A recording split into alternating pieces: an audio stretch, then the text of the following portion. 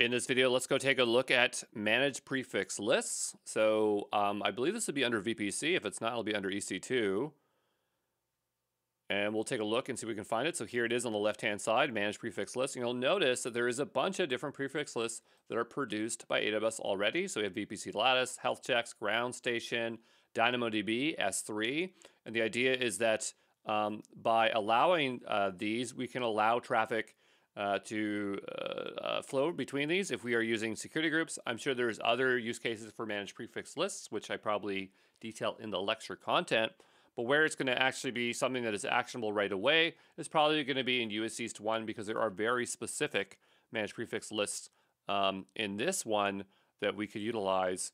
So if we go over here for a moment, you're going to notice that we have ones for and I'm just looking for it. We should see CloudFront. So if we wanted to only allow stuff from CloudFront, we could utilize that. So let's go take a look at what that would look like in terms of security group. We're not going to do a full-blown example because it's just not worth our time. But I just want to show you, we could say only allow CloudFront. And yeah, we'll just have it for this VPC here. And the idea is that we can go ahead and from this list choose an existing prefix list. So notice it's showing everything from US East 1. I don't know if you could use this across in different regions. That might be something that might be interesting to test because what if you wanted to allow CloudFront from another origin? So we'll go ahead and create this. And we'll just put the same description here. Okay, so we've created that. We'll give this a nice refresh. And, oh, we set it for the outbound rule. It would have made more sense to set it up for the inbound rule, but here we say the destination is any of those outbound addresses. What I want to do is just do a quick sanity check. Before we do anything else, I'm going to just edit the outbound rule. I want to copy this value here because I want to see if we can access that in across region. I don't think we could, but it'd be interesting to just give it a test and find out. So I'm going to go ahead back over to CA Central 1. I'm going to go and create myself a new security group and call it my cross account prefix list. And we'll go down below here. And I want to see if I can paste that in. And so it looks like I can. If I clear this out, does it actually provide the one? It does.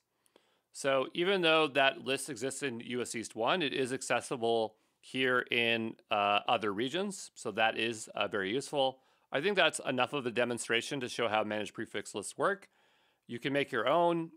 I don't have much of a use case for making my own or showing you those ones, but the idea is that if you wanted to, I suppose we could take a look really quickly. You can make your own managed prefix list. And then from here, you would specify IPv4 addresses. So my prefix list. And we say my prefix list.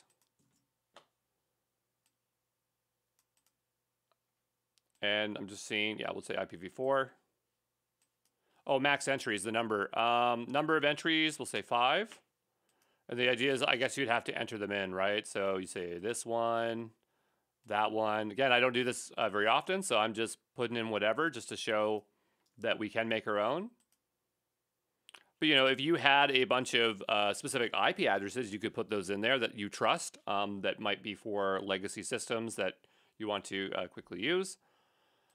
But, yeah, that's pretty much prefix in a nutshell. Nothing too complicated, but we will see you in the next one, okay? Ciao.